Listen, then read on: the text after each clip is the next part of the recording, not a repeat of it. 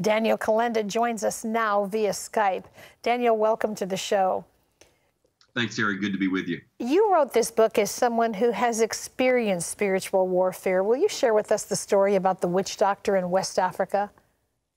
Yeah, you know, it's important what you said, because this book was not written from a marble writing desk in a university classroom. This comes from the field. Of course, I am an evangelist, and I spend most of my time in the third world preaching the gospel in Africa, in Asia, all over the place. And one of the stories that I tell in detail in the book is the story of a witch doctor that came to one of our meetings in Nigeria. And this lady was actually famous in the region because when she would put a curse on people, they would die. So she was bad even by the standards of the witch doctors in that region. And I heard this, by the way, firsthand from pastors that knew this woman and knew people that had died when they came under her curse. And this lady came to one of the events to put a curse on me and kill me, because what you have to understand is that when we come to these regions, we take authority over those demonic spirits. We break their power in Jesus' name. We confront them without fear and without hesitation. And many of these witch doctors go bankrupt as a result of our gospel campaign. So this lady, as many witch doctors across Africa, she did not like us very much. She came to that meeting to put a curse on me. I was preaching about the blood of Jesus, which had to have been divine genius.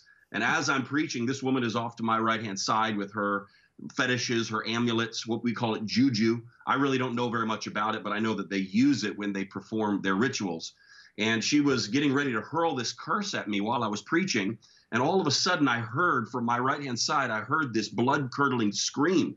And that's when I became aware of her presence. And I looked, and off to my right-hand side, there was this woman on the ground, writhing like a snake, foaming at the mouth, white foam coming out of her mouth. And I just ignored her and kept preaching, because there was about 500,000 people standing in front of me that night. I wasn't about to give the devil my time or my platform. I kept preaching the gospel, but we had trained some of these local pastors in exactly how to deal with this situation. So they grabbed her and they pulled her out back to a tent that we have set up behind the platform. We call it the snake pit. They cast those demons out of her. She received Jesus as her savior. And then they brought her to me on the platform. And she said to me, standing there on the platform, she said, "I came here tonight to kill you." And I thought, well, it's nice to meet you too. It was the warmest introduction I'd ever had. She said, "I came here tonight to kill you, but instead I have given my life to Jesus, because tonight I have seen that your Jesus is more powerful than my witchcraft." And this is just one example of something that we have seen played out over and over and over throughout Africa. We've seen the witch doctors get saved. We've seen them become preachers of the gospel. I had in one crusade just recently, a witch doctor came with a pickup truck full of idols and amulets and fetishes, and we burned those things right there on the field. And he gave his life to Jesus and said, "I will never worship the devil again." Daniel, the scripture is full of commentary about angels and demons, stories about Jesus confronting them in his day and time. Why do you think there are so many in the church today who seem to have a lack of knowledge about this and to even feel uncomfortable with it? Well, you know, one of the chapters in the book I call Zeitgeist, and Zeitgeist is a German word that's kind of come into English. And the literal translation is the time spirit, or maybe more accurately, the spirit of the age, which is what we read about in the Bible. And what we discover is that there are these competing systems of thought in the world. The one system is the system that we get from the scriptures and we get from God, and we understand from what's revealed to us in the Bible. The other system is what is being foisted upon us by the world and by the spirit of the age.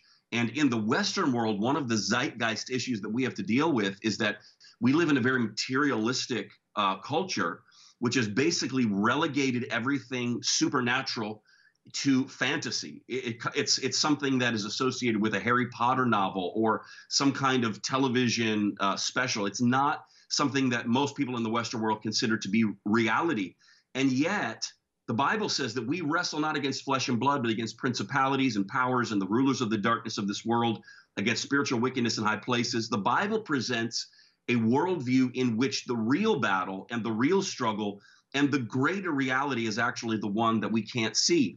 Unfortunately, many Christians have adopted the zeitgeist of the world, which has caused them to look at these things skeptically. But what we need to realize, the Bible says in 2 Corinthians that we are not ignorant of the devil's schemes or devices because we don't want to give him an advantage over us.